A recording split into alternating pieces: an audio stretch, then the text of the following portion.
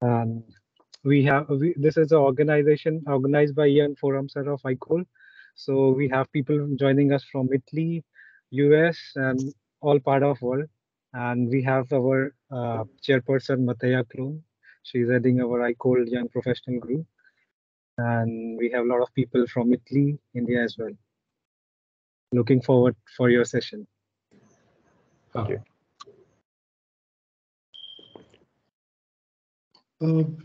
Amit? Yes, sir.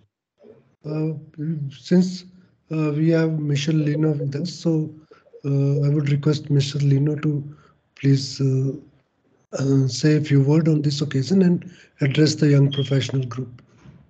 So, Michelle Lino, Honorable President for the High Court, and not Honorable, he is the present President. I am using word Honorable because he is respectable for the High Court group. So, I request Mr. Lino to kindly start with his address. Okay, I thank you very much, Davendra, and I try to share my screen. Yes, please. Yeah. Yes. Tell me when you can see my screen. You can see. You can see. Yes. Okay. Yes, sir. Okay. So good morning from Galway, Ireland, where I am presently, and good afternoon to you in India. I suppose most of you are in India, but I saw that not all of you are in India. So I am Michel Lino from France and the new elected president of ICOLD. I am very pleased to have been given the opportunity to speak to you by my dear friend Davendra Sharma, president of INCOLD and vice president of ICOLD. We have known each other for many years and have developed a very nice relationship, I think. This webinar is organized by the Young Professional Forum of INCOLD, and I am delighted to see so many young professionals more and more involved in our DAM community. I would like to begin by congratulating INCOLD Young Professional Forum on selecting the theme Hydroclimatology Implications on Dam Safety for this webinar. Indeed, it is a very important and critical topic.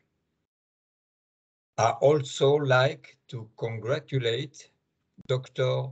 Tigavarupu for its major contribution to this webinar.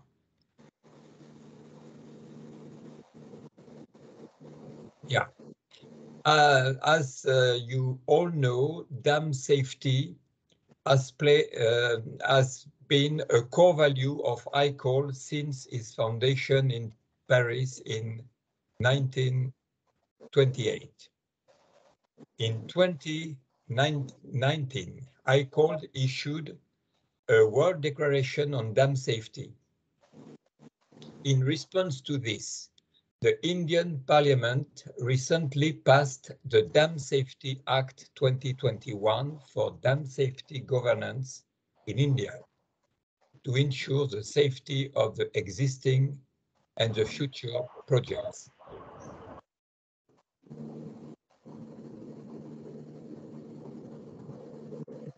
Sorry, yes. The declaration identifies climate change as one of the changing conditions of dam safety management. Climate change causes changes in extreme precipitation and drought events, resulting in increased hydrological risk. It is critical to consider changes in climate during planning and management, including resilient design and adaptive reservoir operation of dams.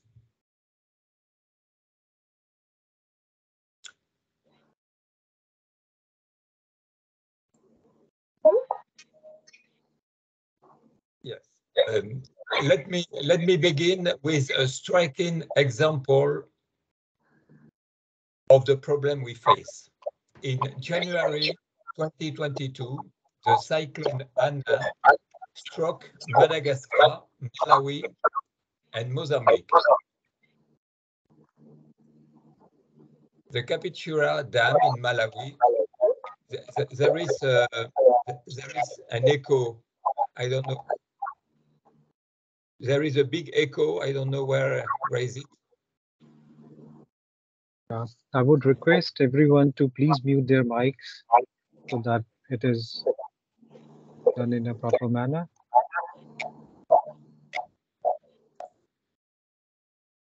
Is it okay? Yes. Yeah. Yeah. So let me begin with a striking example of the problem we face. In January 2022, the cyclone Anna struck Madagascar, Mozambique, and Malawi. The Capicura Dam in Malawi was severely damaged and the 130 megawatt power plant was put out of service for months. The emergency spillway fuse plug was flooded and washed away. You can see on the picture an aerial view of the Capicura Dam. You see the dam and you see the river and the bridge. There in that place, there was a fuse plug, an embankment fuse plug that was washed away by the flood.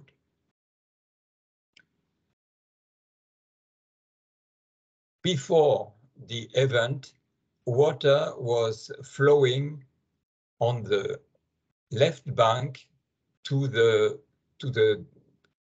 power intake there.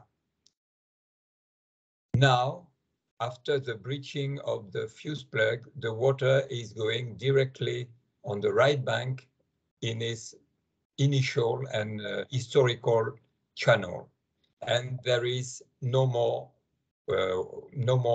water in the power plant, no longer. Fortunately, there was no human life losses, but the economical impact is catastrophic because Capicura power plant represent 30% of the installed capacity, electric capacity of the country. I am currently working with the World Bank to prepare an emergency plan to restore power generation as soon as possible. This last slide shows the INCOLD Young Professional Forum board during the roundtable at the recent INCOLD Congress in Marseille on the theme Dams and Reservoirs, the Challenges for Tomorrow.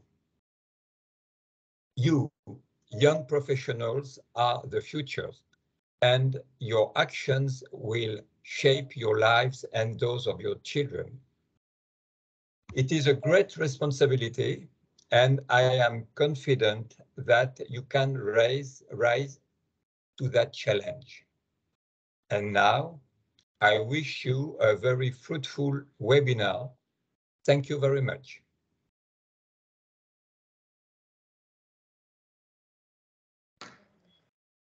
Okay. Thank you very much, President Michel Lino, for your very thoughtful address and insight into the Malawi power plant.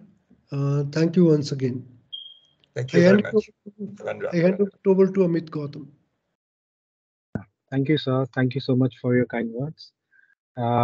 So I would now invite DK Sharma sir, who is the Vice President INCOLD and President INCOLD, to say a few words before we start with the presentation. So over to you, please. Thank you, Amit. My job has been made very easy by President Michel Lino. He has very nicely covered about the young professionals and about the emergencies we have been having because of the climatic events. See, I would like to add here, first of all, let me say that Michel Lino is such a great force and has been guiding us throughout in INCOLD. Whenever we required his help, he's always ready. And I also would like to thank Dr. Ramesh Tiga Varopu for agreeing to address this topic on hydroclimatological implications on dam safety. Well, I would like to add something here. See, dam safety, as you are aware, in India, we have passed the Dam Safety Act 2021, and we have formulated the dam safety committees at the central level and at the state level. And first meeting of the National Dam Safety Committee is scheduled to be held on 28th of this month. So we are hoping that so far as country is concerned, we will formulate the guidelines for the entire country, how we should proceed ahead with the dam safety. Uh, I would also like to add here, see that as President Michel Lino told just now, climate change is something which is affecting all of us. And in India, if you look at it, just the beginning of the monsoon and all the rivers in the western part of India are in spate. There are floods almost in, mm, I think, 20% of the Indian territory, and we have so huge impact that most of these dams which were empty before the monsoon, though they don't have very large capacity, but almost all these dams, including the Sardar Sarovar Dam, they are filled up to the top. Yesterday I was having discussions with the secretary and the director of the Sardar Sarovar Dam, and he said they are having difficult time in controlling the floods. And if you can see that throughout the country, there are on television almost for full day, we have these scenes where you have the people rescuing the National Disaster Management Force rescuing the people throughout the day. So that is 24 hours, that's their job. So the climatic change impacts, these extreme events are becoming more and more frequent, and we need to work on it. And dam safety is one area where it is going to affect us the most. Because ultimately what happened, they think the dam should control the flood, but most of these dams having small capacity reservoirs cannot really control the flood.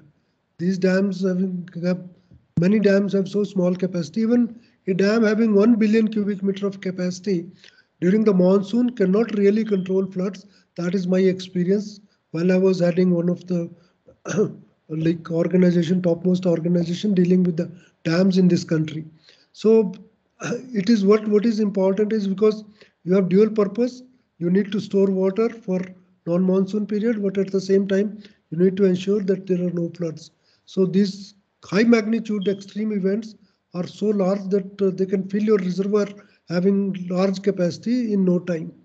So I'm sure that the young professionals would learn uh, to, through through the lecture of Dr. Ramesh today, and I wish the young professional forum good luck. And I also compliment Amit Gautam and his team for taking this initiative for organizing the event. And INCOLD is all the time we encourage our young professionals because we see them as the future for the entire dam community in the world. And especially in India, we have encouraged them at each step, and INCOLD has been helping them to come forward.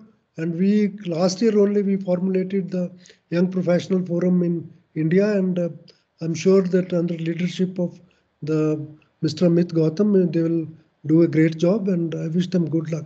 Thank you. Thank you, sir. Motivation comes from seeing people like you and Michelle Lino. With your permission and President's permission, I would like to formally start this. I mean, if to start this webinar, Please. since most of us join us. So, good morning and good afternoon to all of our participants present across the world. My name is Amit Gautam. I'm chair for Indian Committee on Large Dam Young Professional Group, and I'm also on board with INCOLD-YPG. I along with Julia from Italy will moderate the webinar. So let's get started. Just for the introduction of all, we have been joined by President ICOL, Honorable President Mr. Lino, and Vice President ICOL and President INCOL Mr. DK Sharma. Our honored guest speaker, Professor Ramesh from Florida, has joined us. all along with our board member of ICOLD-YPG. I welcome you all. Uh, it is a moment of extreme pleasure, in fact, for me to welcome you all and I convey my regards on behalf of INCOLD. I would also like to extend my greetings to all the young professionals who have joined us today and the guests who are here to attend this webinar. Just a little housekeeping, sir, before we get started. You would all agree that climate change and dam safety has almost become a synonymous to each other, and it becomes extremely important, as pointed out by you and President as well.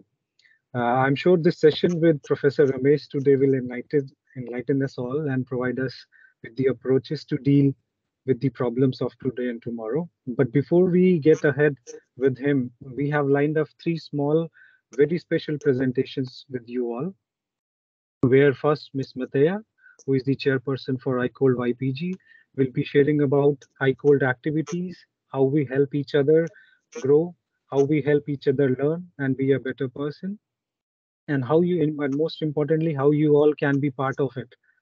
Then it will be followed by Mr. Adarsh, who is from INCOLD-YPG. He'll be briefing us about the evolution and prospects of dam safety in India. It will be followed by Ms. Ludvica's presentation. She's a representative from Italy. She'll be sharing Italian experience on tackling climate change challenges in dam management. Just a little reminder before I hand over this stage to the speakers. At any moment, if you feel asking any question, drop your questions in the message box. We'll be taking all the questions in the dedicated session at the end of the presentation. With this, I would like to welcome you all once again, and let's celebrate dams. I would like to invite Ms. Matea to have our presentation. Matea, can you please share your screen?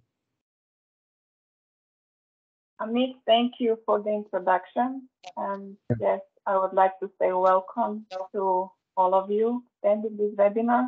I'm very pleased that we started a new season of the webinar.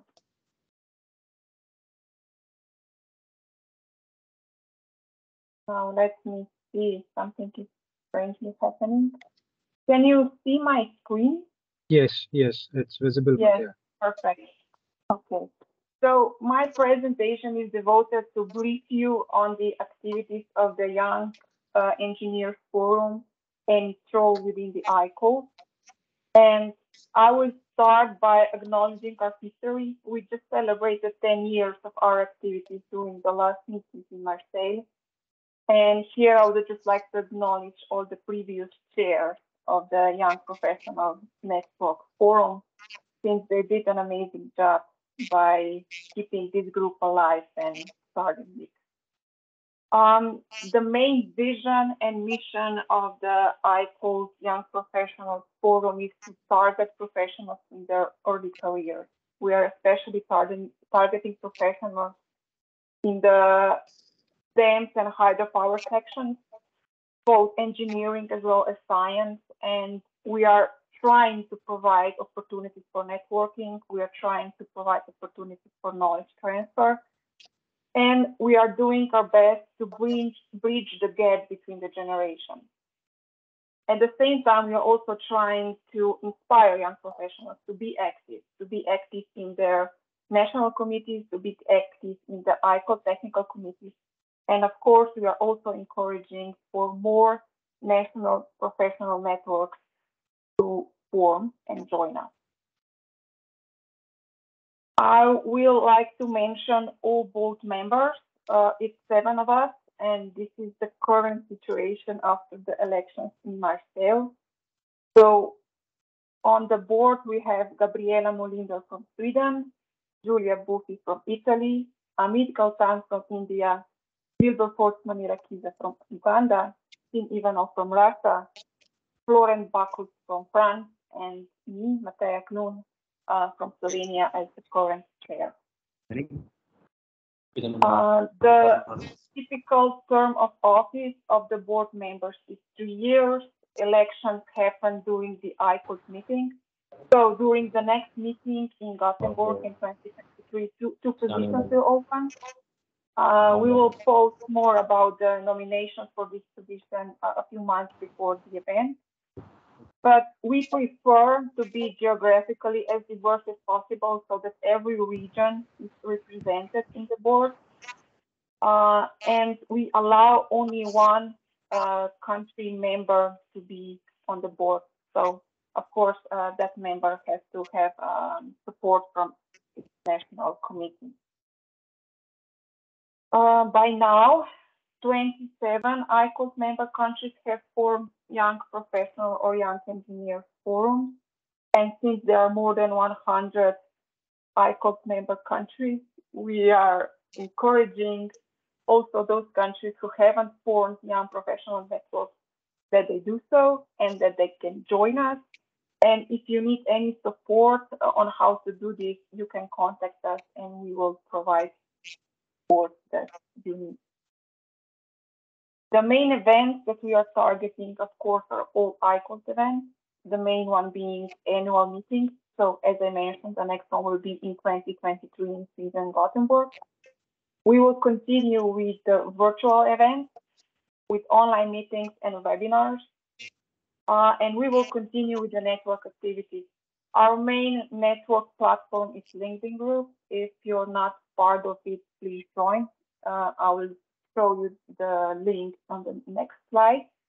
And we are also updating the national list of the national young professionals, and we are aiming to include national representatives in our work as well. For example, to co-host webinars like this one today. So I'm only mentioning that this is only the first in the series of the webinars. There will be more to come until the next annual meeting. And I must say that all these webinars are recorded and they can be accessed online. So all the 3 previous webinars can be accessed on these 3 links that you see over here, or by browsing to our LinkedIn group or going to our YouTube channel. And the same will be with this webinar as well. We will publish it and it will be accessible online. And on that note, I would just like to extend our invitation to get involved. You can try to reach us via LinkedIn. Also, you can use the chat today and reach us about how to get involved. You can use the general board email, or you can contact any of the board members. We will get back to you and we will try to find what you need from us. And with that note, I would just like to say enjoy the rest of the webinar. I'm looking forward to it. Thank you. Thank you, Mateja, for your crisp and brief presentation. It was lightning and enlightens us a lot. With this, we'll move ahead, and I would like to invite Julia to take ahead the presentations and webinar ahead, and I'll see you at the end of in Q&A session. Thank you. So thank Over you, to Amit. you, Julia. Yeah. Thank you, Amit. Well, good afternoon, good morning, standing on the place you are. And I am Giulia Buffi, a member of the INCOLD-YEF board. Well, I come from Italy, and I am glad to be part of the events. So I would like to thank you to Amit to be part of telematic co-host of these events. Well, I am a structural engineer and I work for a public company who provide drinkable water in Italy. And today I will present the relator of the more technical part of the events.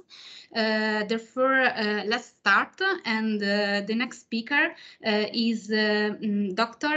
Adarsh, MS, and he joined the Central Water Commission in July 2015. He took his master at the Indian Institute of Technology in Kanpur in structural engineers. Currently, he is working as deputy director in Haidal Civil Design Director of Central Water Commission. And he's involved in the construction project such as Punanshu 1st and 2nd in Bhutan. Therefore, Dr. Adarsh, the floor is yours. Thank you, Julia, for the kind introduction. Good afternoon and good morning to all members and to our seniors as well. I'll just share my presentation.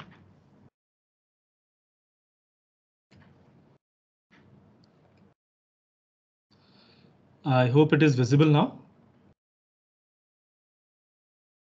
Yes, it is. Okay, thank you. So I'll be speaking about a little bit about the overview of evolution and future prospects of dam safety and its management in India. I will be in a short time and I would try my best to make it useful for you. So let's start with the status of dams in India. Currently, we have about 5,348 large dams which are completed and about 397 large dams which are under construction. And if we look at the worldwide perspective, we stand at number 3 after China and USA with the in the large number of dams which are made. And in these dams, we have a total storage capacity of about 257 billion cubic meter, and another 51 billion cubic meter of storage will be added using the under construction project. And if you can see this plot, this is a plot of the large dams which are being constructed in the last century. You can see about the most of the dam projects were constructed between 1970 and 1990. So currently we have about 80% of the dams which are more than 25 years old and about 227 dams which are more than 100 years old. And when we take a scenario of about 2050, in these dams, about 4,264 of these large dams would have been aged by at least 50 years. Among these, 64 would have already crossed 150 years and 301 would have crossed between 100 and 3,874 large dams would be anywhere between 50 to 100 years old. And we have till now about 41 dam failures reported in our country, majority of them being earthen dams, and most the major cause of failure which can be the overtopping or the breaching of the dams. So let's taking that into consideration, I'll just go into just a brief into the need for dam safety. As you all know, the dams are a very costly infrastructure and they take a mammoth effort to build. And also there is a lot of investment going into these infrastructures. They are considered as critical assets for water security.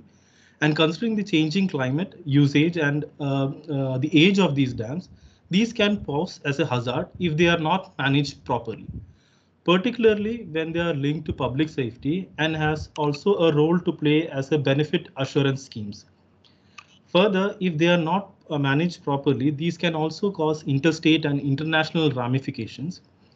And in India, currently, we do not have any uniform practice which is being followed across the states for managing their dams.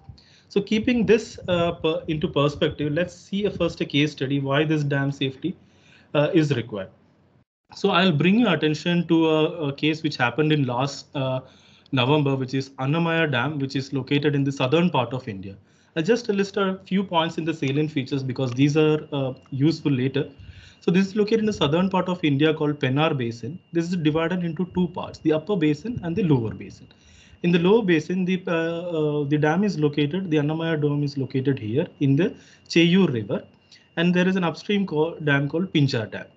And this dam has a FRL of about 203.60, and there are 5 radial gates provided, which can have a maximum spillway capacity of 2,60,017,000 cusecs. So what happened for this dam to breach was in last year, 18th to 19th November, there was a high amount of rainfall which happened in the catchment of these dams. And based on the available forecasts which were available, the project authorities reduced the level of water level from 203.6 to 201.40 at the morning of 18, when the initial flows were around 9,800 cusecs only. Gradually, due to the increased rainfall, the amount of inflow started to rise to about 42,000 cusecs in the evening of 18. However, in the later part of the night, there was a sudden increase of inflow to about 3,20,000 cusecs, which came into the Annamaya reservoir due to a failure of a ring bund in this Pinjar dam. Around 3,20,000 cusecs of water came into Annamaya dam. At that time, there were 5 gates which were provided in Annamaya Dam, which had a total capacity of 2,17,000. However, they could only open about 4 gates, which had a capacity of 1,46,000. One of these gates was non-functional due to a cyclone which happened in the previous year, which was Nivar cyclone. In the previous year, November, it happened. And eventually the FRL was touched at the early hours of 19th November. And at about 5 a.m., the dam overtopped by about 1 meter, and the earthen part of the dam got completely eroded. You can also see that the concrete part of the spillway was intact. However, the earthen part was completely eroded, and this is the cross section of the sea. Now, from this, we'll see what were the dam safety evolution which happened in India over the past. The first dam safety organization was started in CWC in 1979 after one of a Machu dam which failed in Gujarat in the year 1979. And later we established a National Committee on Dam Safety, which was established in 1987 to act as a think tank to deliberate upon policy and guidelines which can be implemented across the nation. And later we had foreign assistance coming from the UN, which ran a program for assistance from UNDP, which ran from 1987 to 1989, where a center and the state governments participated in it. In later part from the World Bank came into picture, where they started a program called Dam Assurance and Rehabilitation Project from 1991 to 1999. This program was continued by World Bank in another name called Dam Rehabilitation and Improvement Project called DRIP. This started in 2012 and has been going on now, and it will run to 2030. During this period itself, because these guidelines and policies were not statutorily mandated to be done by the dam owners, it was thought that a legislative backing should be there for this policy and guidelines. So accordingly, a model bill was introduced in the parliament for first time in 2010. And after much deliberation between different committees, different states, and it was finally passed in 2021 in December, and the dam bill was enacted into a Dam Safety Act. Now, so currently in India, these projects are running, the DRIP project and the Dam Safety Act. I'll slightly detail about these two things. So the Dam Rehabilitation Improvement Project is run by World Bank with a primary agenda to improve the safety and operational performance of selected dams and provide institutional strengthening with system-wide management approach. This is particularly done by the state governments or the dam owners, but overall supervised by the Central Water Commission at the national level. The main agenda can be seen that to address the challenge of aging water sector in perspective with the changing climate, and this state center can also act as a model for cooperation between the center and state. It also promotes the institutional strengthening and also brings in self-reliance for water security and knowledge. And it aims to promote a sustainable dam safety culture. So from DRIP, the World Bank, the first program was Dam Safety Assurance and Rehabilitation Project, which ran from 1991 to 99. 182 dams were covered at a budget outlay of $86 million.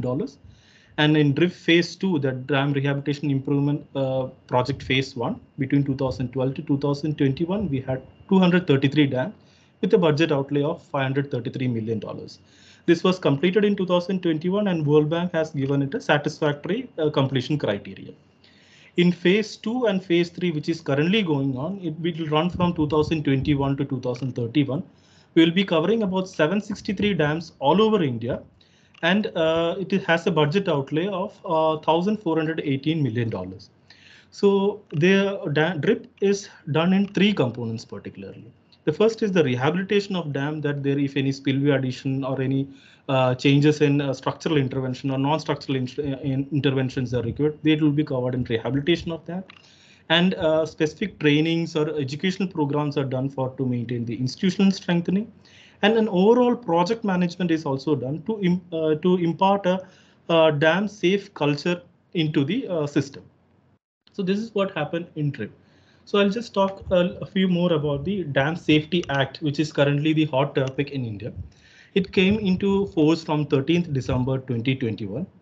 It has a pan-India application, And the major part is that it provides for a proper surveillance, inspection, operation, and maintenance of specified dams for prevention of dam failure related to disasters, and to provide an institutional mechanism to ensure their safe function.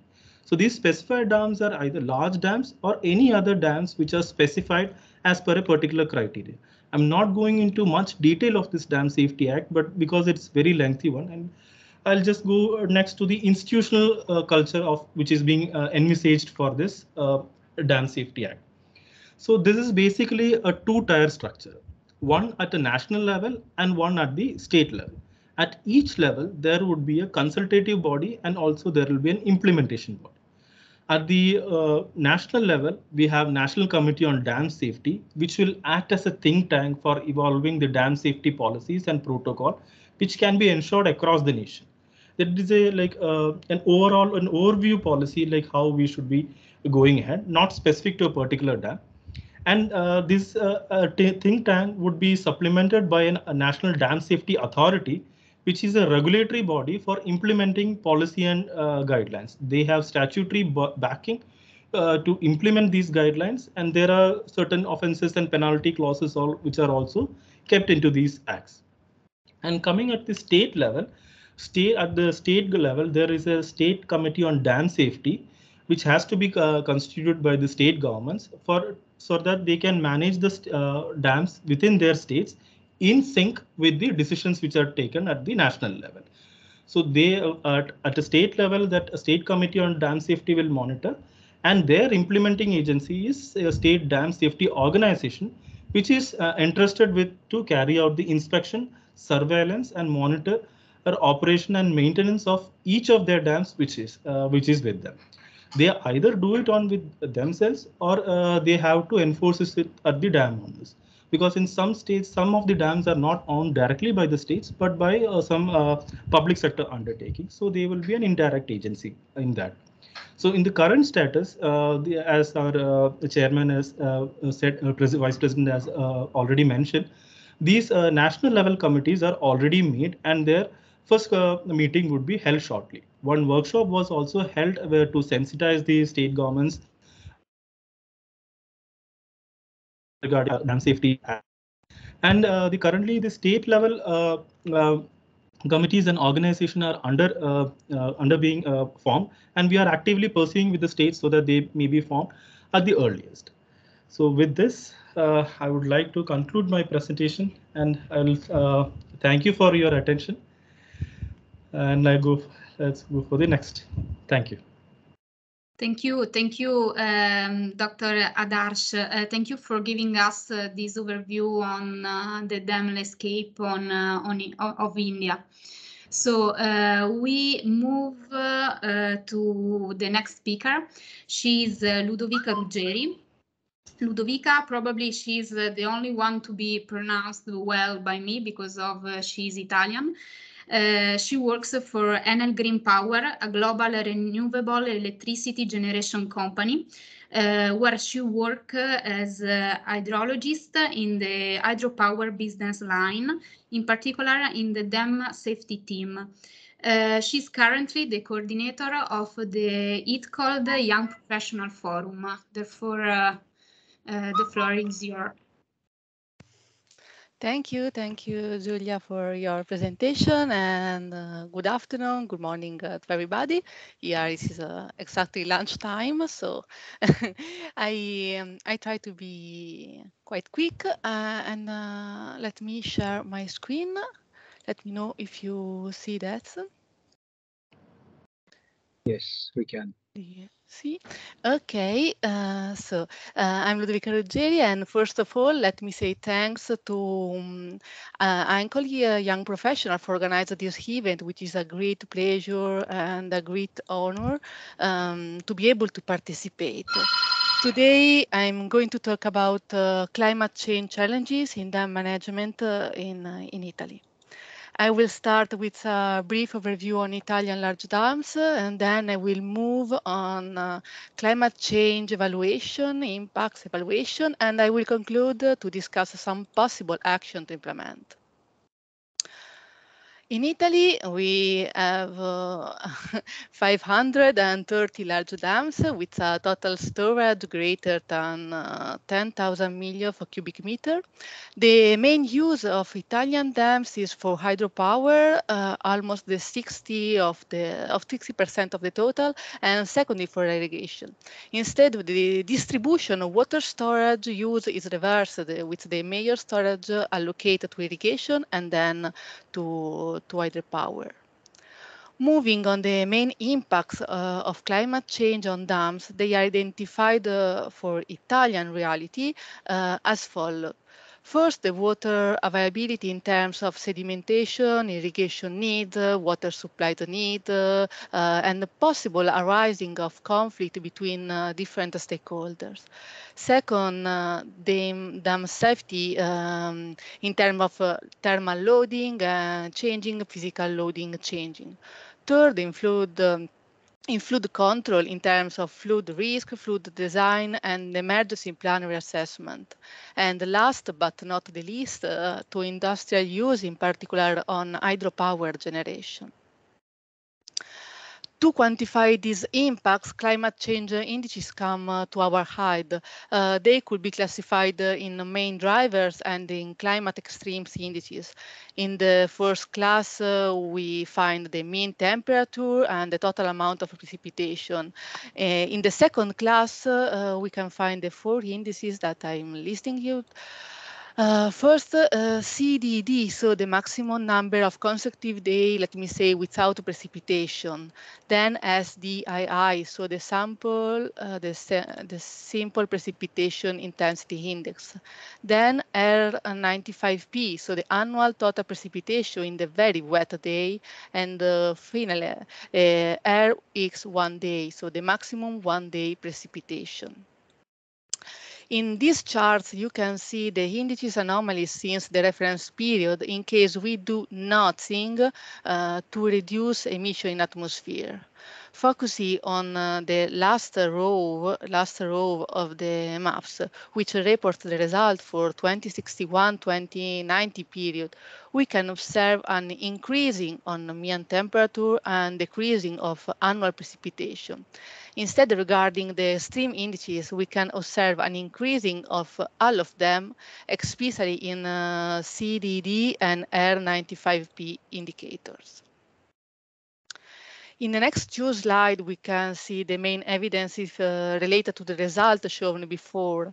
So a temperature increasing, a total amount precipitation decreasing, and a maximum number of consecutive days without rain increasing may suggest an increase in drought severity and decrease in water availability. These can lead to upgrade the water storage need estimation, especially for agriculture and water supply, and a planning how to satisfy them. Furthermore, also to define a new plan to regulate water use to avoid the arising of conflict. Instead, maximum daily precipitation increasing, a precipitation in very wet day increasing, and a precipitation intensity increasing related to a decreasing of total amount of precipitation might suggest a growth of extreme events, in particular of flood. This could require a discharge design and flood control procedure assessment, and eventually a redefinition of the emergency plan. So I I tell you that I'll be very quick. To conclude, we can state that climate change could impact, especially in terms of flood and water scarcity. Most of dam operators in Italy are evaluating the climate change impacts at their dam site as for their business core. The assessment of future irrigation and drinking water needs should be carried out, and also how to satisfy these new needs. And also our assessment of dam safety and flood design should be carried out in order to evaluate the dam safety to extreme events. So this is all. Thank you for attention, and leave you with this last chart that is our young professional forum in Italy, and where you can find us. Thank you.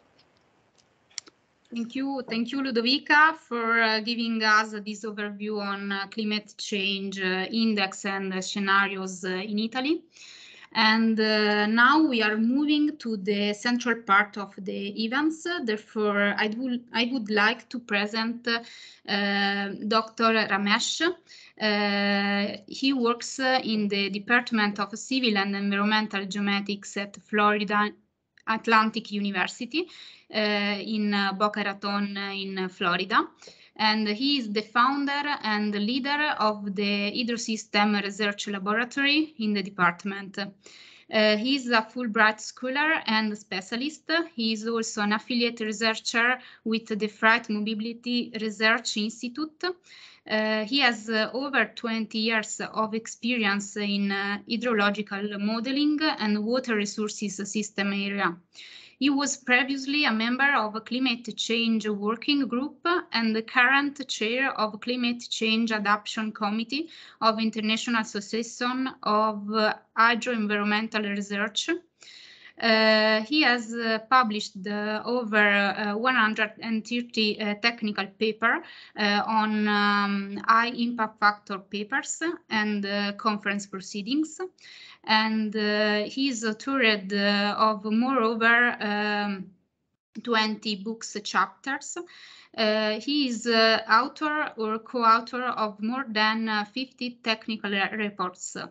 He reviewed more than 80 international papers and 50 international conferences.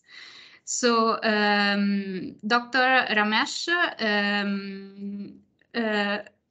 current research interests focus on climate variability and change, precipitation process, water and environmental system modeling, and extreme precipitation events, spatial interpolation and geospatial methods, radar, meteorology, rain radar relationships. So thank you to be here, Dr. Ramesh, and the floor is yours.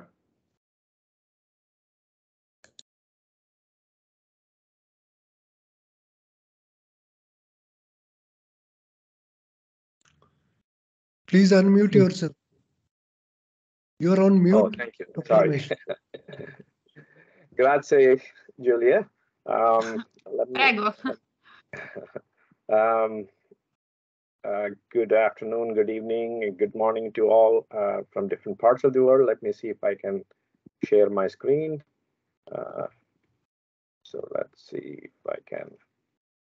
Okay, thank you so much for this opportunity. I'm really thankful to Viraj Loliano from FAMS, who initiated the invitation. I would like to thank INCOLD, Young Professional Forum members, and all the members who are here who have definitely more experience than me in dam safety compared to my experiences in reservoir operations and looking at how we can change the operations under evolving climate. So my presentation will focus on hydroclimatological implications on dam safety under evolving climate. And as you can see that I'm going to focus on what are the major risks to dams and reservoir operations under evolving climate. What are the implications of changes in hydrological cycle, how that is going to affect our design of dams and operation of reservoirs in future. Dam safety issues, definitely there are different types of scenarios. One is the scenario which results in what we call the hydrological scenario and the non-hydrological scenario, and all types of stresses on how the functional operations of dams are affected, starting from water supply, hydropower, and flood control, and some recent dam failure case studies, just to give you a glimpse of how this whole dam safety discussion has become more important these days concerning the climate change. So if you see the current headlines, you see that there are a number of headlines related to dams, especially the way the hydropower is decreasing in terms of the impending droughts in different parts of the United States. And we also see some dam failures, which are threatened by climate change, extreme precipitation events. Mostly these dams were affected by huge precipitation events or some other factors which are related to the upstream watersheds. So you can see that there is more emphasis on looking at how we can address the issue of climate change, especially when dam failures are apparent, and also which threatens the future of the renewable hydropower. We're also asking questions, is hydropower, considering the evolving climate change question, is that really renewable? And can we do something about that? Of course, there are a lot of challenges concerning hydropower, and I have worked on hydropower for a long time. And then, of course, there is also issues with how dams are polluting. There is one group of environmental conservationists and so on complaining about large dams, which their fears are understandable. Sometimes dams do pollute, they do produce methane, and of course, the extent of methane, they say, was not captured rightly because we were not measuring it correctly in the dam uniformly or spatially within the reservoir systems and so on. Of course, there is some issue with respect to methane production from the dams. We take it very seriously. And then, of course, the other side, which also talks about the problems with large dams. We acknowledge them. We know that large dams have some issues, which both are environmentally conscious people will oppose. And we also see that some damage is being done, displacement of the human beings and so on. The greenhouse gases, especially the methane emissions, are also not that significant, but still to be considered, considering the amount of dams we are constructing and the large dams we already have. So obviously there is some opposition to large dams. But of course, dams also provide some advantage in terms of how they provide the renewable sources of power and water supply, flood control, environmental concerns, and so on. But at the same time, recent studies have also proven that by storing enough water in the dams, we are able to limit the sea level rise. This is an interesting study. This was done. And of course, the good contribution of the dams in trying to store that water and reduce the sea level rise is a welcome research result. So if you see for the functions of the dams, we know that they help and reduce the spatial and temporal variability of the water supply. They provide reliable sources of water. They have definitely sometimes undesirable impacts, and they are very controversial, both socially and politically. As water security issues, that is very important when dams are constructed. They are capital intensive investments. Dams are also now being studied from a perspective of how they're going to change the regional and the continental hydrology. And they also see that we have multiple objectives for any reservoir, and therefore we are looking at how we can operate them, considering flood control, recreation, and environmental concerns, ecological concerns, and so on. And then, of course, the major water supply and flood risk management objectives are definitely sometimes opposing to each other. We all know that we use all our dams and reservoirs for irrigation, navigation, water supply, recreation, and I call them functions of these dams, and these are very important. So the very fact that the climate is evolving is going to affect every single part of these functional uses of the dams, and we have to be extremely careful in how we address this problem going into the future. So just a few definitions. For example, there's reservoir and dam are used synonymously, but there's a slight difference between them. For example, reservoir indicates water that is being impounded by the water, by the dam. And dam is that the actual structure, the artificial barrier made up of concrete and so on that helps us to impound the water. So basically that small distinction is very critical. So there can be professionals working purely on structural parts of the dam. There can be professionals working in reservoir operations and maintenance. The two definitions, the PMP and PMF. Of course, the definition of PMP is changing as we speak. This is theoretically the greatest depth of precipitation that is possible based on the hydrometeorological conditions at any given location at any time of the year. So this is the PMP, which is being used for our design.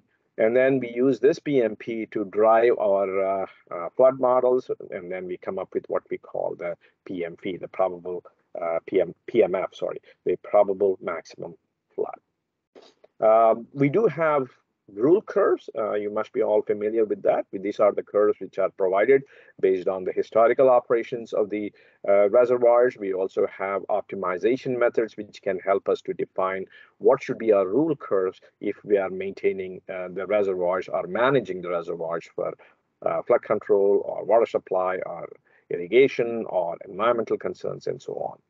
These are supposed to be rigid, but nowadays they are becoming more flexible. So now we are looking at what we call sustainable operating rule curves or climate change sensitive rule curves, so that we can start looking into the natural functions of a river body without a reservoir. So in the sense that maybe we can try to look into restore the streams, restore the habitat in the streams, restore the ecological conditions of the streams, and also at the same time augment the flows within a river so that you can still have a reservoir, you can still manage the system, but still in a more sustainable manner. So the focus now is more on the sustainable operation of reservoirs as opposed to just looking at a couple of the objectives, what they are meant for.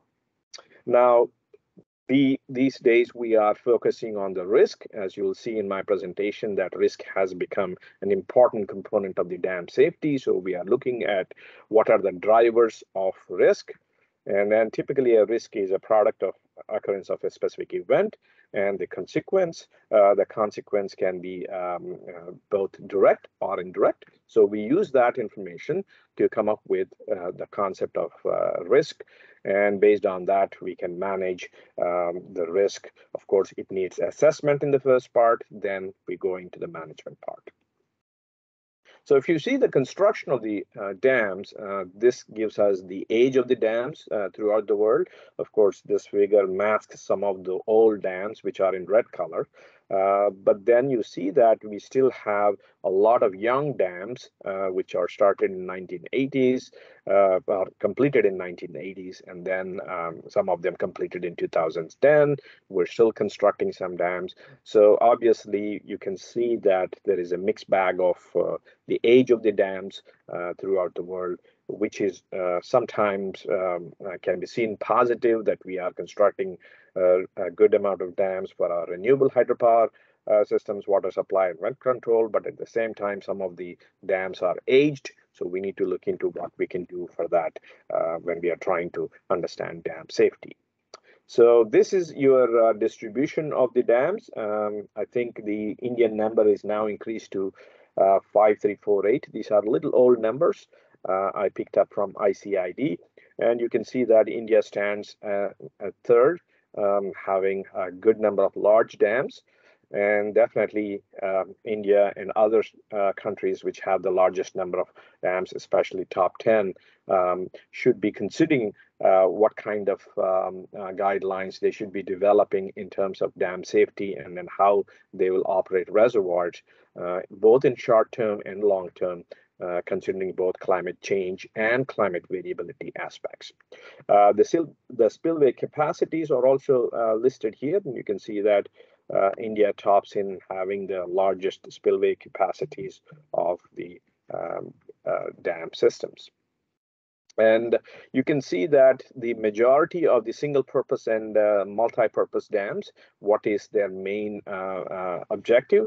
For example, irrigation stands to be the top, then comes your hydropower, then comes your water supply, and then flood control. Of course, these change based on the different parts of the regions of the world. Here's a distribution of the single-purpose, multi-purpose, and the type of dams. Of course, you see that the majority are for irrigation, as we have seen. These are just a little pie chart giving you more specific information. As you can see, dams plus climate change is bad news. This is a small booklet published by Earth Center, and you can see that we agree to some of them. The dams can lead to habitat destruction. Sometimes dams were causes were some earthquakes. And then, of course, the consequences due to climate change, they also exacerbate because we are storing large amount of water, the evaporation losses, and then also the greenhouse gases. But then, if you look at most recent study in 2022, the water security becomes very important. Water security tells us that in zones where there is a high importance to water security, especially in low water security, low availability of water or dry zones, there is a willingness to pay for the dam construction. And of course, they see the dam benefits, and they also have a positive acceptance for the dams. Where in cases where the water security concerning high wet zones where there's a lot of water availability, the dam impacts are considered higher, and then the dam acceptance is lower. And then, of course, there is a push for dam demolition. So you can see that this is obviously not counterintuitive, but this was based on a number of surveys, and they could try to codify that knowledge in the form of some kind of influence diagrams to show that there is still willingness for people to consider to pay for the dam construction. So, considering the climate change and variability impacts, recently we saw the release of AR6, the assessment report from IPCC, and which almost follows the similar conclusions what we have seen in the past reports, human influence and unequivocal human influence on the atmosphere, ocean, and land. Human-induced climate change is also affecting us. The global surface temperatures will continue to rise.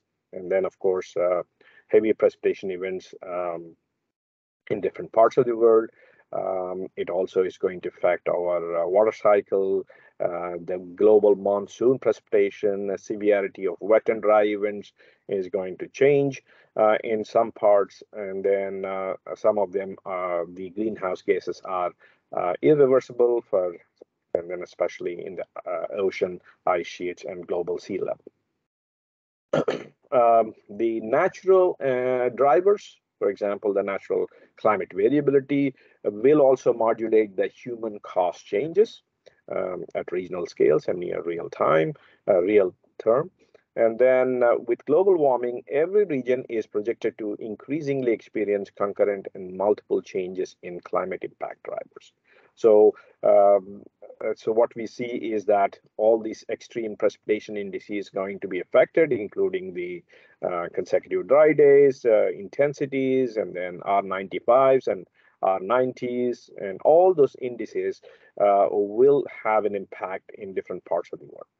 And you'll also see substantial changes in your ice sheet collapses, ocean circulation changes, and so on. And then, of course, the discernible effects of greenhouse and aerosol concentrations scenarios indicate that there will be impact on the climate. Under the scenarios of increasing CO2 emissions, the ocean and land carbon sinks are projected to be less effective at slowing the accumulation. This is a major conclusion. And then many changes to past and future are irreversible, which we have already seen. So typically what we see in climate change models suggesting that the increase in global average annual precipitation in some parts of the world, not necessarily all, although changes in precipitation may vary from one region to another region. Natural climate variability may alter the precipitation intensities and storm durations, which would have consequences for hydrologic and hydraulic infrastructure designed under stationary assumption. So most of our hydrologic design, including dam design right now, is based on what we call the stationarity assumption. The stationarity assumption says that the past or the future is reflective of the past. So that is no longer valid because we are seeing that non-stationarity in our essential climatic variables, and we are seeing that the climate change effects are seen on our hydrological cycle components. So therefore, non-stationarity is now the important factor that needs to be considered when we are designing our hydraulic and hydrologic structure. So what are we doing in terms of the design practices? We incorporate climate change factors. So if we are not going to use projections, we are going to just use some kind of factors to what we call the safety factors and so on. We design our structures or look at the trends in precipitation extremes and then frequencies. Maybe that can help us in improving our design practices. And evaluating the impacts of changing extremes using downscale precipitation data. For example, if it is a hydrological scenario, you're looking at our hydroclimatological scenario. In that case, we are looking at temperature and so on. So we look at these extremes using GCMs, that is general circulation models or global climate models. And then we design new frameworks considering risk and uncertainty. We need to manage both of them. So, of course, there are lots of technical documents and guidance documents which are starting to evolve in the last 10 years. Every country is embarked on looking at how climate change is going to affect hydrologic design, how climate change is going to affect our infrastructure, how climate change is going to affect our dam safety and so on. So we started to see this documentation in the last 10 to 15 years. So we all know that when we look at future climate, we are looking at increases in global average surface temperature, frequency and intensity of heat waves and droughts, changes in precipitation intensity, reduced snow cover, widespread melting of ice, and this has resulted in multiple flooding events and failure events of dams. And then the changes in soil moisture and runoff are some of the key documented changes that are often associated with global climate change. So soil moisture is a very important component of your hydrologic simulation that needs to be considered when you are trying to simulate watershed conditions for flooding. Now, these are very important questions we need to ask. As you can see that these are very well posed questions. Will dams be effective in future as they have been in the past in providing full suite of services that are designed considering evolving climate? This is a very important question. Will the degree of natural flow disturbance by dams change substantially in the future due to operations? And what about consequences of dam removal and dam building? And how do we change the design methodology in considering the non-stationary climate? So we know that climate is evolving. We cannot use the past records to design our dams or design our operation schedules. We need to look into non-stationarity. And then, of course, if we consider, sorry, If we consider the evolving climate, will our design lead to cost sustainable options? So these are some very important questions. So if you see what is going on right now in different parts of United States, especially the western United States, you can see the Colorado River, we have multiple dams, and then we have seen a considerable reduction in the storage, and this has been happening for a long time because of consistent and persistent droughts. And this has impacts on water supply as well as hydropower. And you can see the aerial images from 2 years, 20 and 2021, and you can see the extent of water. And this is your Lake Mead, and you can see the water levels going down due to the historical low. This is the lowest level in 60 years. So obviously that is a big cause for concern. Over 200 feet of water is lost. Even though there are some variations, there are some times where the water level recovered, but in general, we are seeing a very decreasing trend in the water levels in the lakes. This is Lake Powell, which I showed you initially at the beginning. And you can see that over the last 20 years, you can see how much amount of water has substantially reduced. And this has impacts on water supply and hydropower. And we continue to monitor the drought. This is the drought monitor picture for today. I just picked up in the morning, and you can see that how different parts of the United States are extremely dry or in a condition of extreme droughts. And there are places where there are exceptional droughts also. So this is quite an important condition for us right now. And they're also thinking about rationing water supplies, not using for lawns and taking less time for showers and so on. And these are some situations which we see in many parts of the world. Especially recently, I've been in Italy, and then you can see in the northern Italy, the Po River is almost dried, and you can see the droughts, impending droughts in many parts of Europe, and also the heat waves are expected to happen this year, which are 200-year records that will be broken in Europe in the next 15 to 20 days, based on some predictions. So looking at some failure modes, these are just for our information, and you can see there are a number of ways an embankment dam can fail. And you can see that cracking, concrete failures, sometimes animal activity, and so on, that can introduce the failures. But mostly the failures are overtopping, seepage failures, and structural failures, or a combination of that. Now, these failures are important because when we look at the risk models, we have to understand that each failure mode has a certain probability. So we need to look into the probabilities of these failure modes so that we can combine them and then try to evaluate the risk associated with the failure of the structure. Now, the consequences, of course, will have to be measured, both indirect and direct, or estimated for that matter. If you look at the recent failures, these are the dams. When I say dams, they are a combination of small and large, and you can see dams with hydropower are only 3%, and most of the dams are state-regulated dams. We have around 91,984 total dams.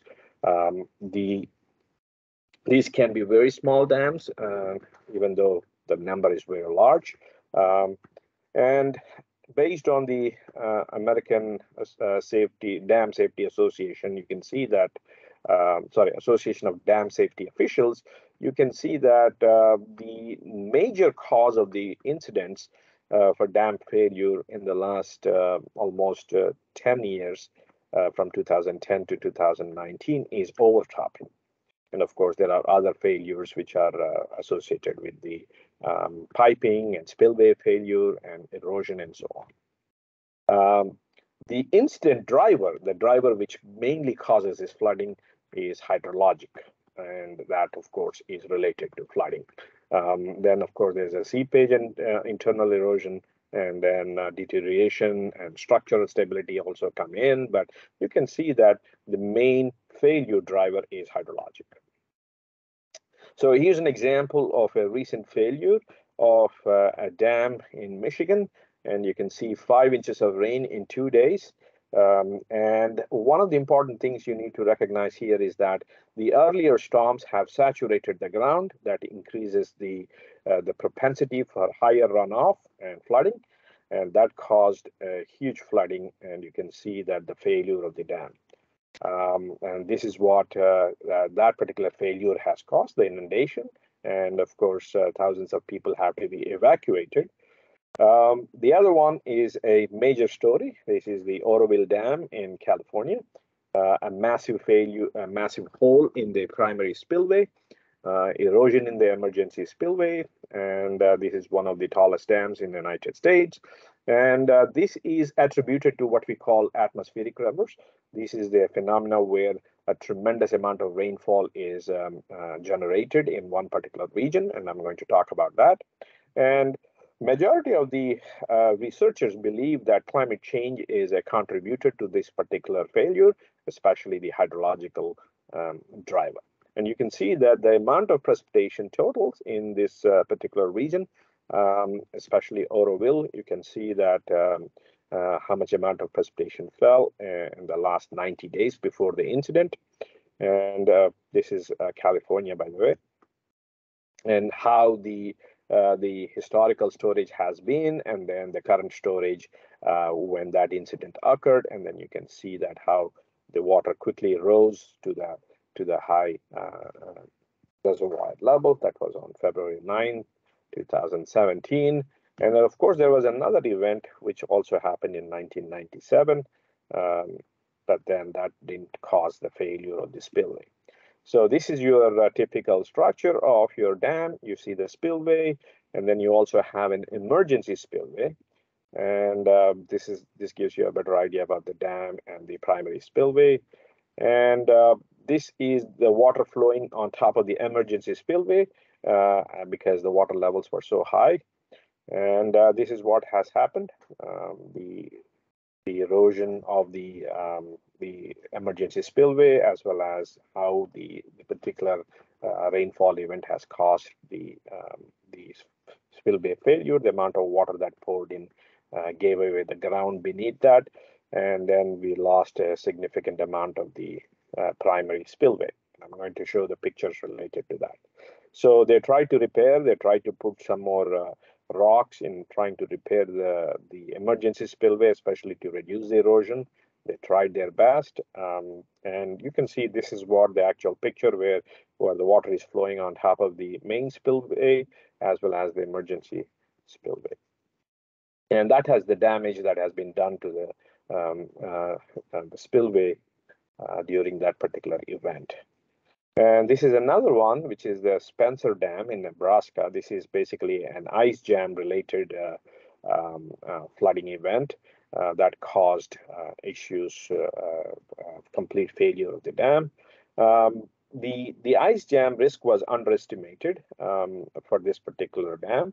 There was a huge report on Spencer Dam failure, and you can see that heavy rain falling on top of a frozen river. And then there's also a cyclone which brought in a tremendous amount of rainfall, and that caused this breaking of the ice sheets, and then which led to the collapse of this particular dam. And that's the damage from a different view. So as you can see that anytime we're talking about dam safety, there are climatic drivers, which are purely driven by climate. Then there are non-climatic drivers, the population increase, economic development, and how we adapt to water management in that area. Also, there are different scenarios which are possible. One is the hydrologic scenario. The other one is the non-hydrologic scenario. When I say non-hydrologic scenario, it can be a structural failure due to an earthquake or something which is not completely related to a hydrological situation. Sometimes when we look at hydrologic scenarios, what we do is we simulate the floods. We look at different return periods.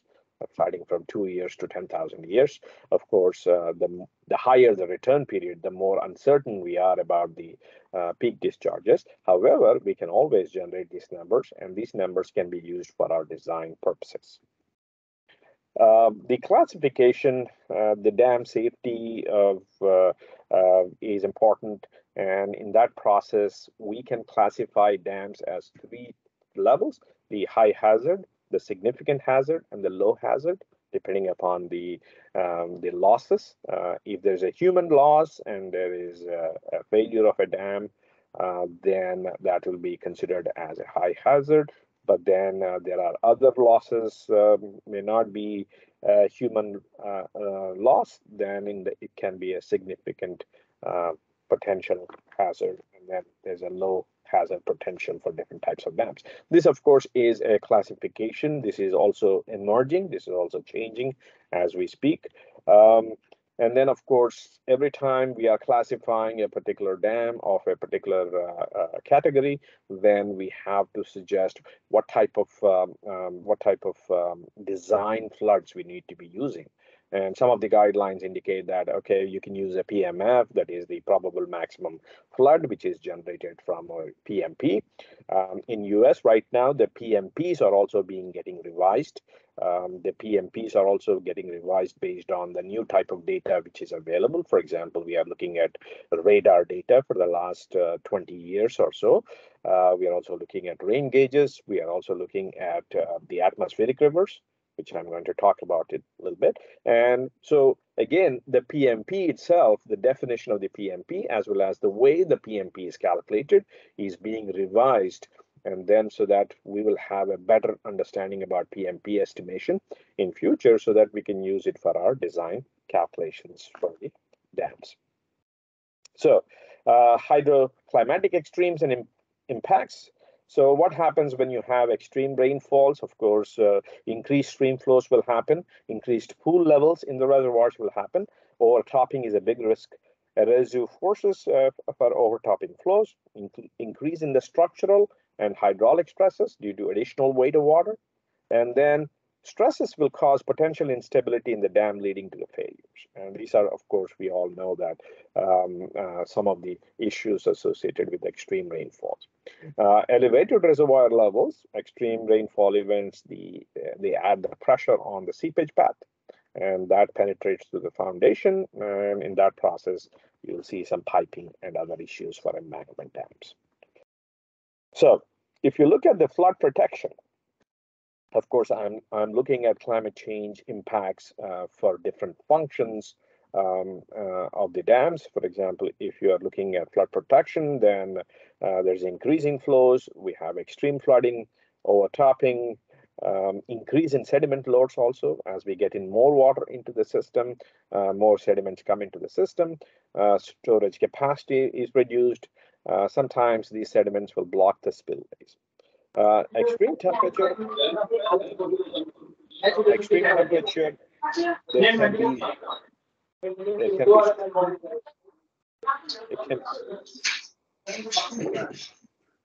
there can be structural stability issues.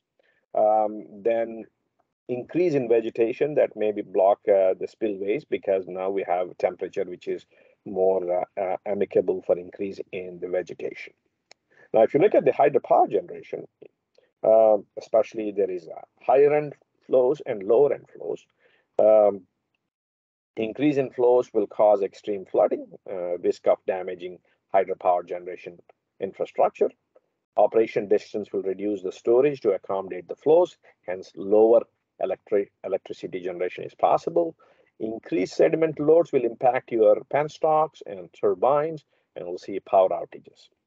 On the lower end, you will reduce your ability to generate your hydropower, and then this will require reevaluation of water allocation for multiple uses of the reservoir, and then of course decrease in the water availability for the release, because you're trying to store more water into the reservoir so that you can produce hydropower.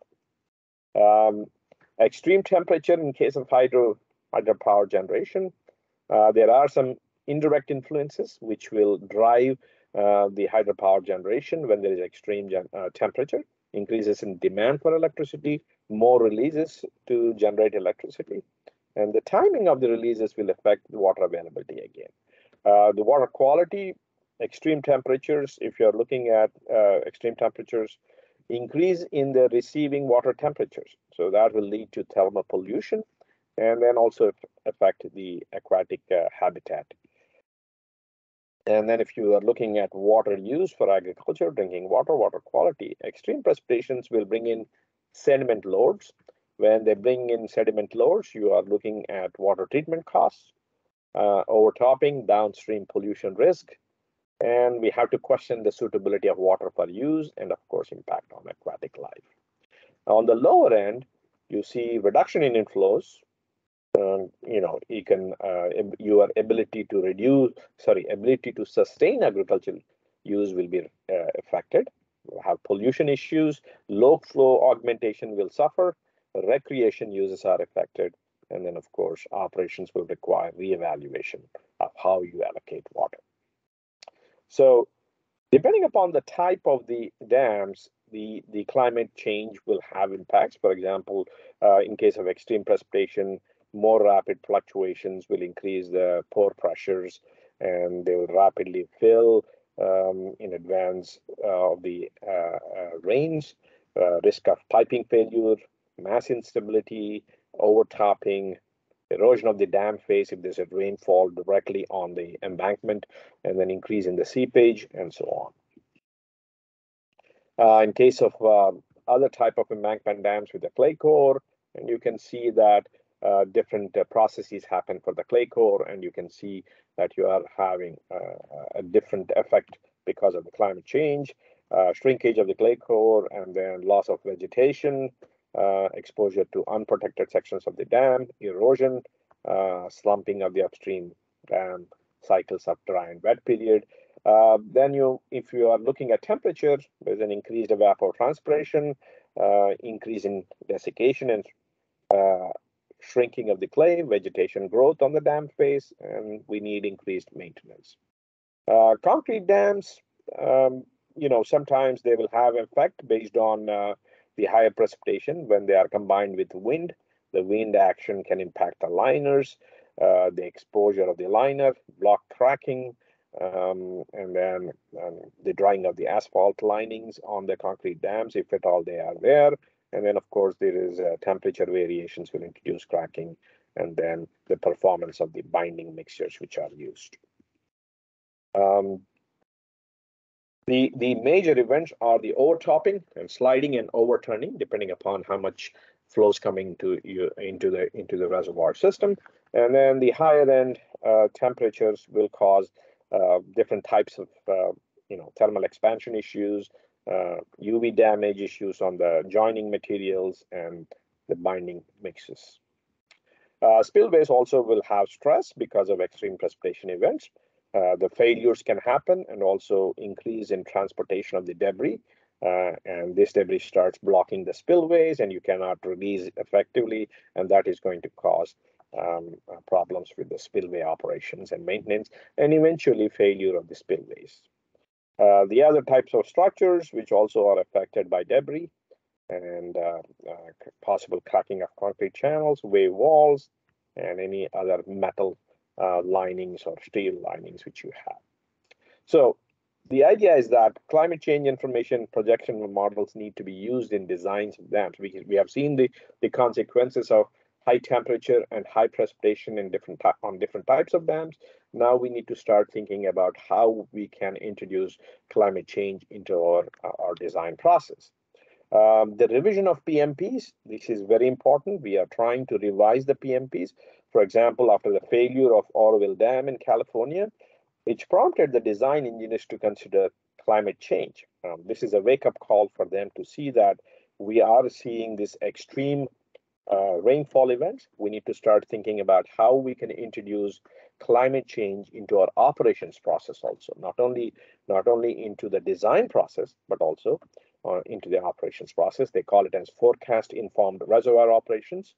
And we also look into the designs which are not purely based on the stationary climate.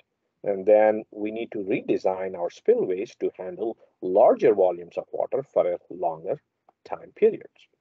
So if you see the whole concept of FIRO, that is forecast informed reservoir operations, this was basically started because of the failures of some of the dams, because of inability of some of the dams to handle the extreme amount of water, and there were some blaming going on in different parts of the United States, talking about why these failures have happened.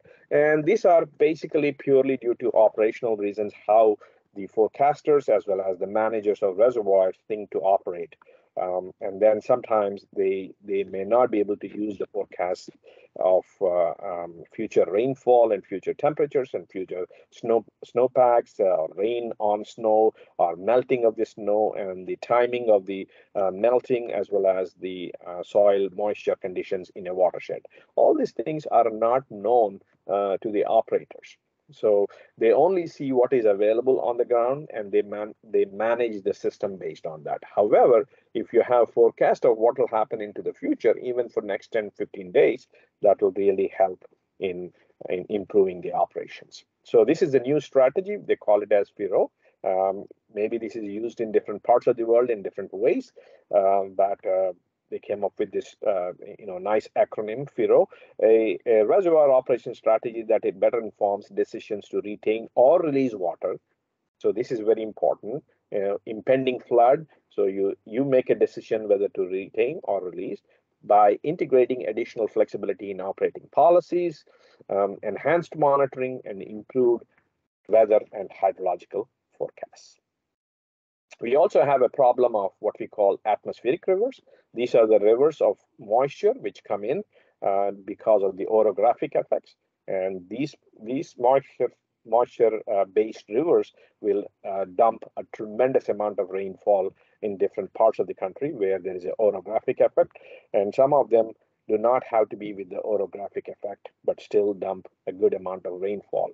And that amount of rainfall is responsible for extreme flooding events in different parts. For example, this is in one atmospheric river, which is coming towards California. This is in 2019 in Russian River area. And you can see the amount of moisture that will be moving in that area that will cause extreme precipitation events. So if we can predict how much water is able to come towards us, or how much amount of that particular vapor is going to be generated into a rainfall in particular region, then we should be able to improve our operations, and we can basically retain some of the storage by operating in a better way, because now we have better forecasts of the impending rainfall events. So that means instead of operating using a traditional rule curve, in this case, which is shown in the orange, you can actually use some kind of information about the forecast, and probably you can save some water, or you can retain some water at different periods of the time. So that is basically a real-time modification of your rigid rule curves based on the forecast. So this is a way how we can look into the FIRO adaptive water control. So you start with the climate changes in the baseline conditions, climate change or regulations, and then you look into the weather forecasts, and then you evaluate the operation rules. We look into the observations, and then we develop what we call the adaptive water control plan. And sometimes you can do forecasts in an adaptive way. So you start with the beginning of the system, then you go again, note what is happening at the end of the time period. You update your system, and then you do a reforecast again, and then you do reforecasting. So in this case, as the length of the forecast increases, of course, you'll have decrease in the confidence in that. So the idea is to introduce what we call operational changes for the short term. And for example, evaluation of water levels before wet season, making space for storage for expected forecasted inflows. Seasonal changes in storage levels need to be assessed. A risk assessment should be done. And then, of course, we can use ensemble-based inflow forecasting methods so that we can come up with what we call adaptive operation schedules. Now, One of the important things which is least considered in one of the many of these models is the antecedent moisture conditions of the drainage area. This is very important, that needs to be considered in every part of the simulation model. Now, how do we address or incorporate climate change? Typically, what we do in any climate change study, we take an emission scenario, we plug it into a GCM, and then we try to project into the future.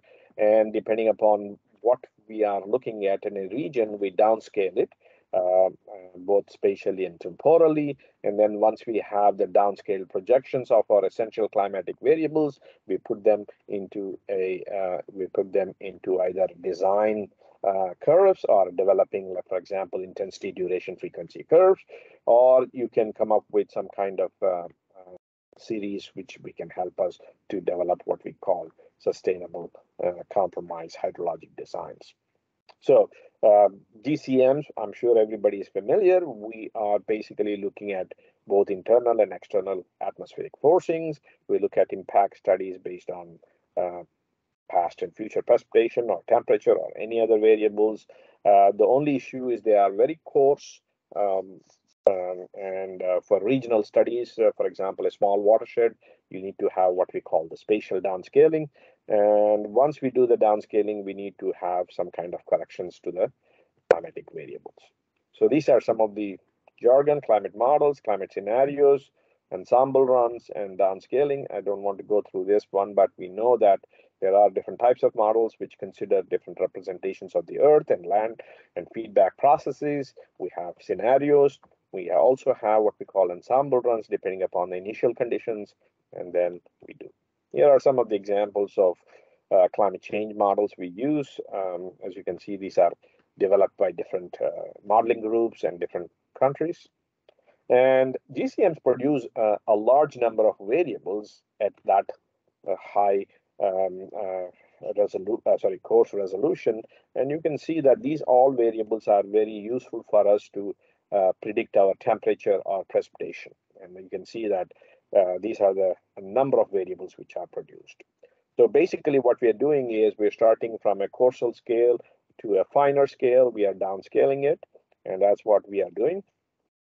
So either you can take the GCM, these are the GCM centers. You can directly downscale to a point location, or you can downscale to a grid location, or you can first downscale to a grid, and then from the grid you can downscale to a point location. This is INCOLD-YEF, is a National Center for Environmental Protection. We have gridded data available for that, so we can use sometimes that as an observational data. So if you look at the predictor variables, because we need to have some variables that can help us to predict, let's say, precipitation. So this is an example of precipitation. And these are the predictor variables which are used to predict precipitation.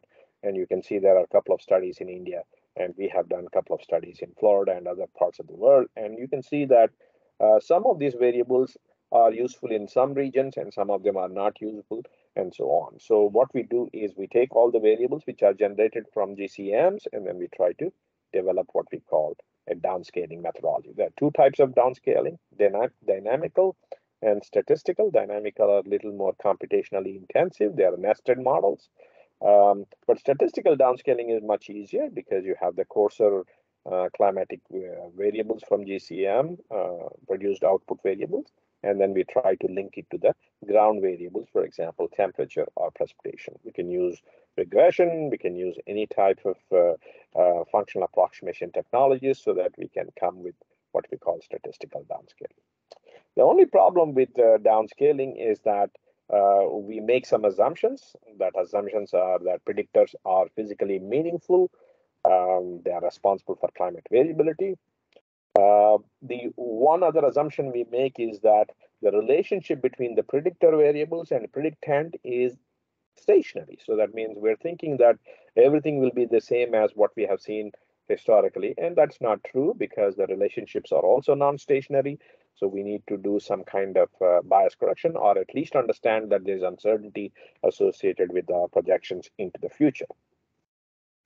And they tend to underestimate the variability and also extreme events. So typically, climate change models will produce the mean of the system as opposed to extreme event. In some cases, they can do better than the others. Then they are very sensitive. Coefficient of static may be different in future, especially if forced to predict out of sample values. So extrapolation is dangerous. And then, of course, we need to have relationships that do not contain large scatter, which will help us in. So here's a simple strategy for statistical downscaling methodology. You start with GCM variables, you get the observations, you develop some functional forms, you use all these techniques, and then we go to take the predictor variables. We have the predictor-predicand relationship established. We use that to predict for the future, but unfortunately, we need to do bias corrections because none of these models will exactly produce what's happening on the ground. And also there are non-stationary issues, so we need to handle that. And then once we have done that, what we have is the bias corrected projections. So for a case of dam safety evaluation, we need to have few essential climatic variables. We need temperature, we need precipitation. So sometimes temporal disaggregation is also required. For example, daily values will not cut. Maybe we have to go to an hourly level. Then we have to do a bias correction. And then once we do the bias correction, you apply them into a hydrological simulation model so that we can estimate the runoff from a watershed, which is draining into the reservoir. We can use either a continuous simulation approach. Sometimes that is more beneficial to understand how the flood waves are evolving, or you can use a single event approaches or specific event approaches. And then finally, we have to route them through the reservoir system, and then we have to route the flows downstream. And then we need to understand what are the failure modes based on the different events. And then we calculate the inundation extents, and then finally the risk assessments. So this is your continuous simulation model. We take all the rainfall data, we feed into a calibrated, validated hydrologic simulation model. We get the runoff, we do the frequency analysis, we do the design discharge. Of course, this can be done for future projections also, but again, the bias corrections and non-stationarity issues will still remain. The single event models are different, where we take all the rainfall time series, then we do a frequency analysis, get a design rainfall, then put into a hydrologic simulation model, then we get the design discharge. So these are two types of model. So here's an example of how the results look like when we are correlating to point gauges. For example, we see here very high correlations with the point temperature measurements, because temperature is a very smoothly varying parameter, so it's very easy to downscale, and the variability is well preserved. Whereas if you look at the precipitation, you see the correlations are very bad. This is for Florida, even though we don't have any topographical changes and so on. So you can see that the climate change models sometimes in some regions cannot resolve precipitation very well compared to temperature. Temperature is very well resolved as opposed to precipitation because of the variability of the precipitation, the convective cells, the climate variability affecting the precipitation. So here's an example of how much is the spread based on different models. You can see that if you are developing the depth for a return period of 25 years, and you can see that you can see how much spread is there between the different models and how much different they are from the observed value. So this indicates a dry bias. You are basically underestimating the precipitation, which needs to be corrected. Of course, this I'm showing before bias corrections. So one thing we need to recognize, which I have already indicated, the limitations of the climate change models in predicting the precipitation well compared to temperature, and also the emission scenarios, the multi-model GCM projections, all of them will become your first and second order of uncertainties in your models. So there are so many issues which we need to address. The spatial scaling, the temporal scaling of your downscaling. What type of functional approximations are you using for predictor-predicand relationships? How do we consider stationarity of relationships? Bias, skill of the models, assessment metrics, model selection, bias corrections, and then how do we handle different models. Each model will generate different projections into the future, and they may not align very well with each other. So again, there's a lot of uncertainty. And then finally, there is also uncertainty in your hydrologic simulation. And then when you get to the point of climate change hydrological design. So we also have uncertainty when we are trying to assess dam safety in future climate. First of all, projected climate is not certain. We also have issues with watershed conditions. The land use, land cover might have changed into the future. The soil moisture levels are very important. Simulation models, whether it is watershed or routing models, the structure, the parameter, the stationarity of relationships is also a questionable thing. Reservoir pool levels. Whenever we are simulating a reservoir condition for a climate change condition, you need to have some idea about historical reservoir pool levels so that we can do it in a probabilistic way. And spillway operations, what type of spillways are there, how they are operated, what is their reliability, and so on. And then finally, the dam conditions. How old is the dam? When was the maintenance done? What are the issues? What are the weak spots? And then finally, the inundation models, which actually help us to understand the consequences of your flooding downstream. So here's an example of a recent study. This was published very recently in 2021, and they have done a climate change scenario analysis.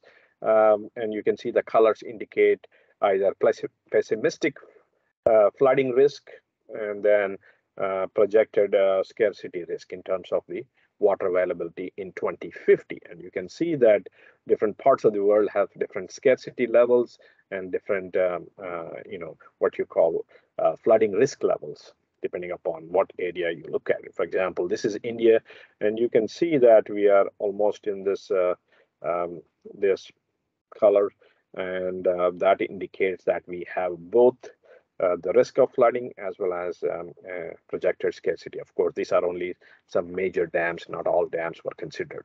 This is for the United States, and you can see that there is, in the West, there seems to be more water scarcity risk in 2050 as opposed to flooding risk, but on the east side and southeastern side and Midwest a little bit, indicating that there is some risk associated with flooding.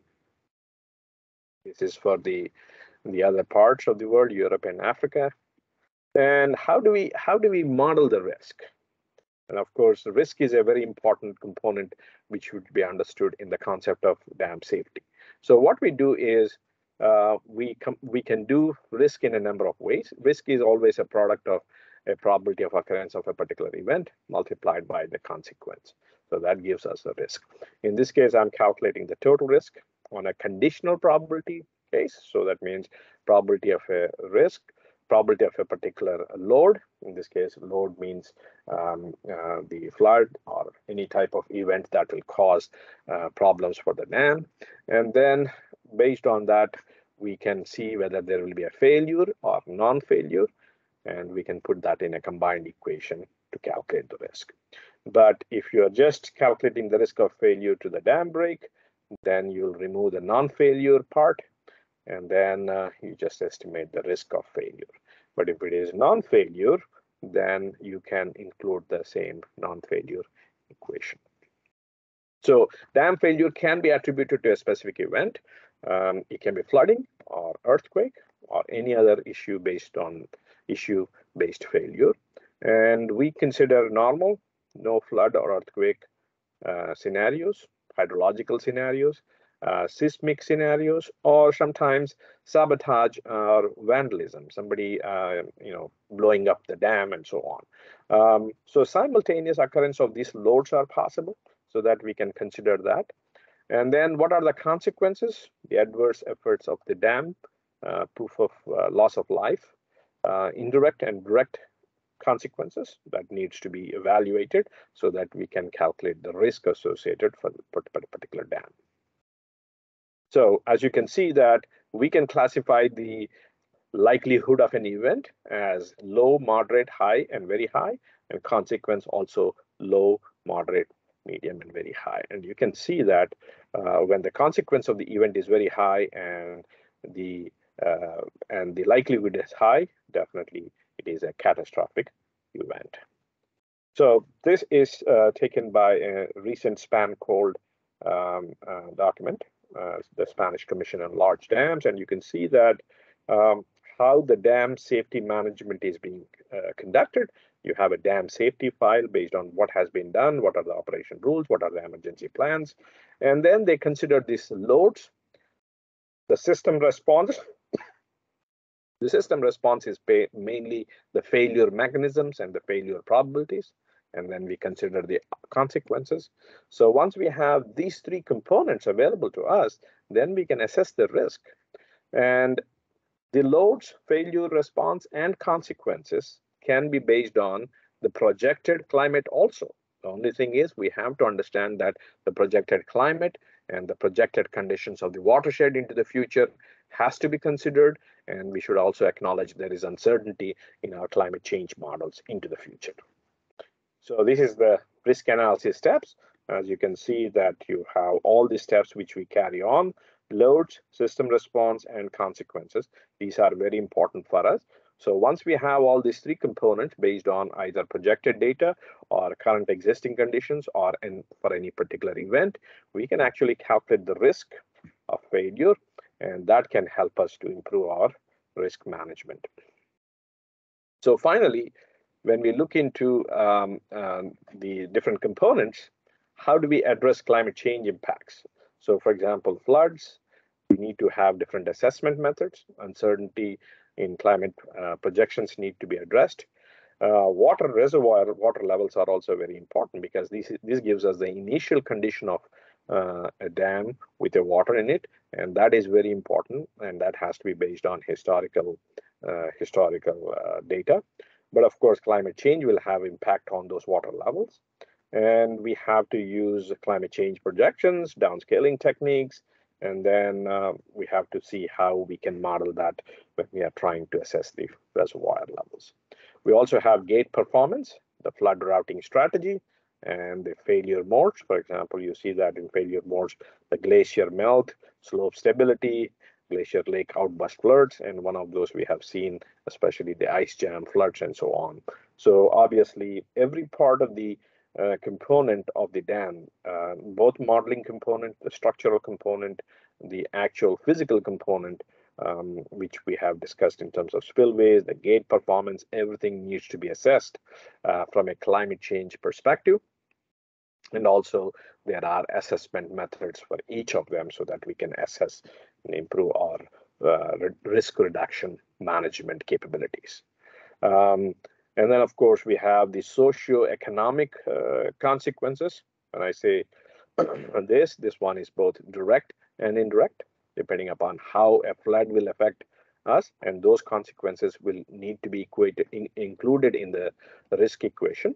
And once we have that, we can start looking at the overall risk for a particular failure of a dam. So obviously, when we are looking into future, we can assess the risk of a dam failure or operational failure.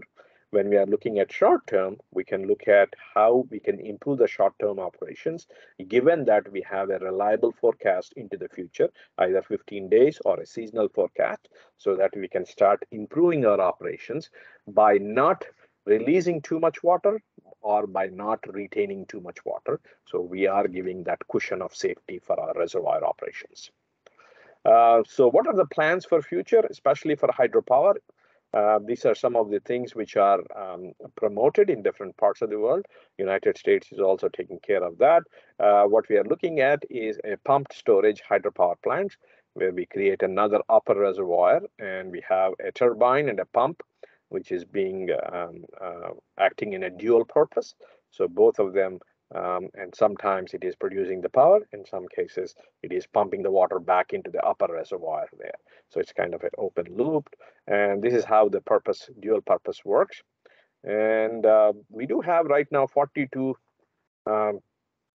pump storage plants, and there is a lot of push for increasing that into the future so that these can be very reliable, so very not prone to that climate change effects in terms of droughts and all. So we have more reliable water supply. Now you might ask, of course you are using electricity to generate, to use the pump to pump the water up. No, sometimes we use what we call the solar power to use that. And also the price management, whenever the energy prices are lower, at that time you would pump the water back into the upstream reservoir and then produce power when the prices are up. So it can be managed in that way.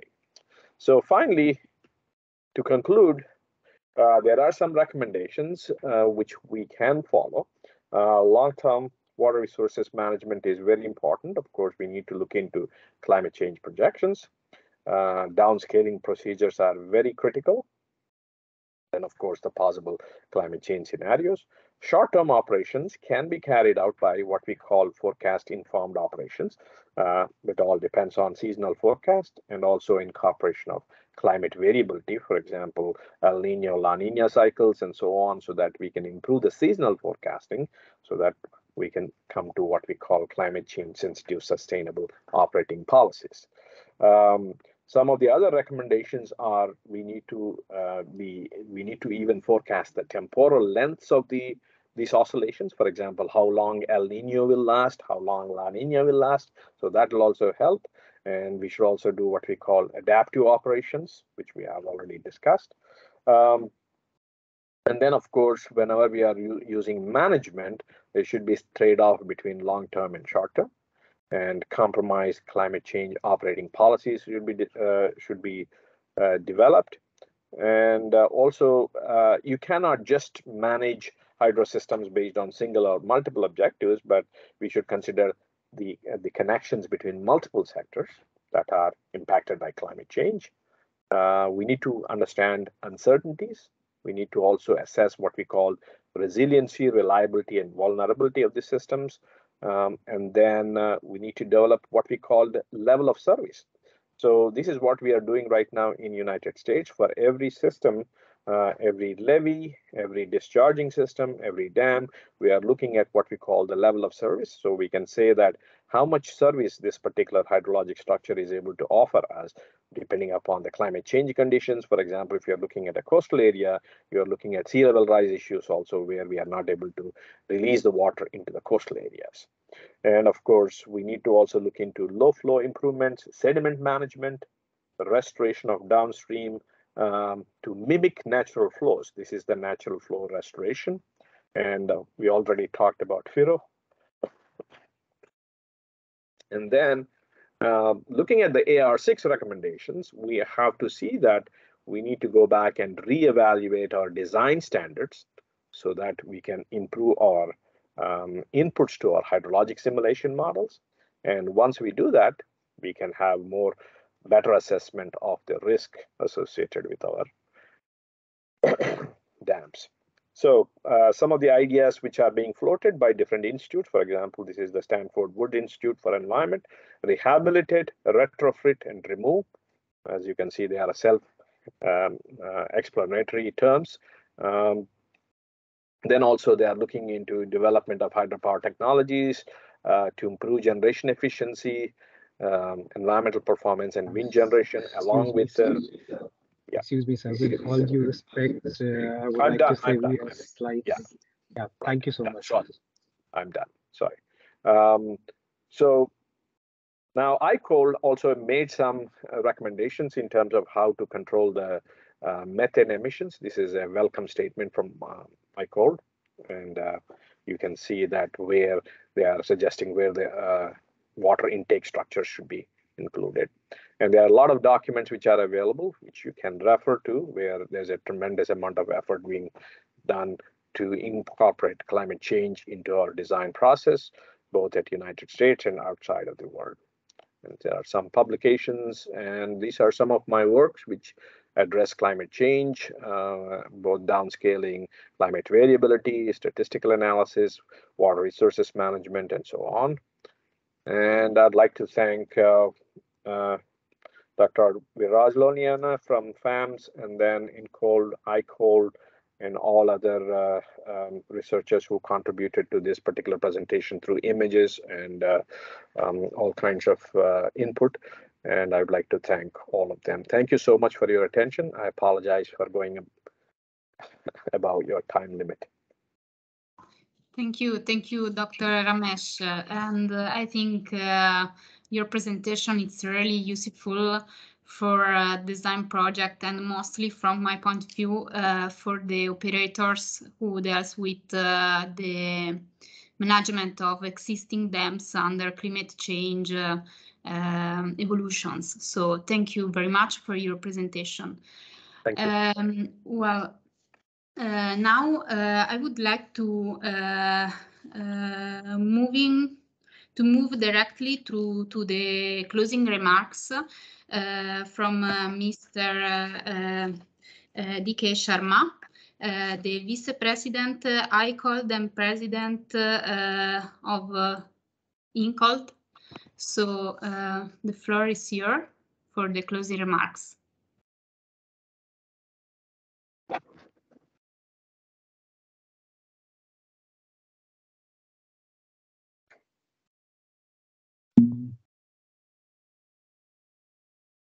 Sharma sir, are you here?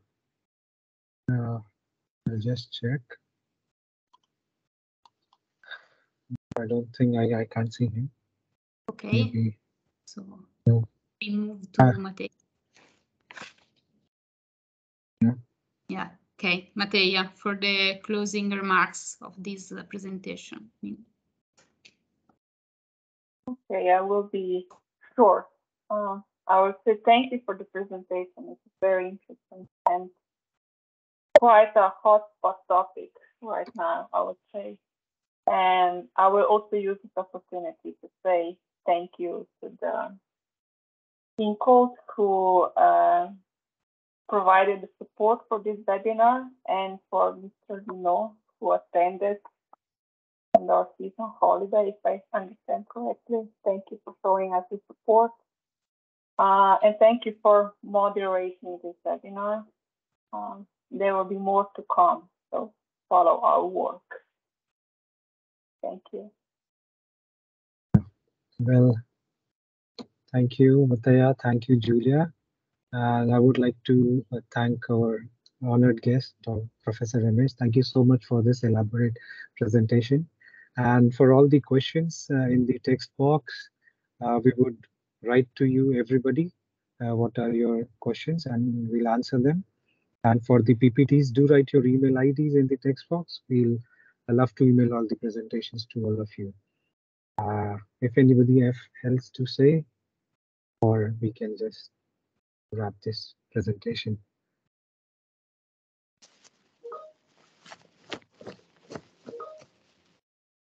Yep. So thank you everyone. Thank you, President Mr. Lino, for coming.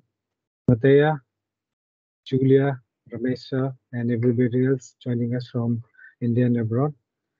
Thank you so much. Thank you. I would request our INCOLD YPG people to stay, and ICOLD as well, just for a couple of minutes. Thank you so much, all. And if there are any questions, please send me an email, or I can be contacted. You can look up on website, on Google. You can look at for my email, and I'll be happy to send you a response. I'm sure you'll be flooded with questions. We'll ensure you'll get enough. Thank you. Thank you so much. Yeah, thank you, sir. Just a word before leaving. Yeah, sir. We clearly understand that climate change is bad news for dams. I just hope that we can prove maybe that dams are good news for mitigation climate change effects in the future. We have to prove that. Thank you very much. Thank you. Thank you, sir. Thank you. Thank you. Thank you, everyone. Thank you for joining.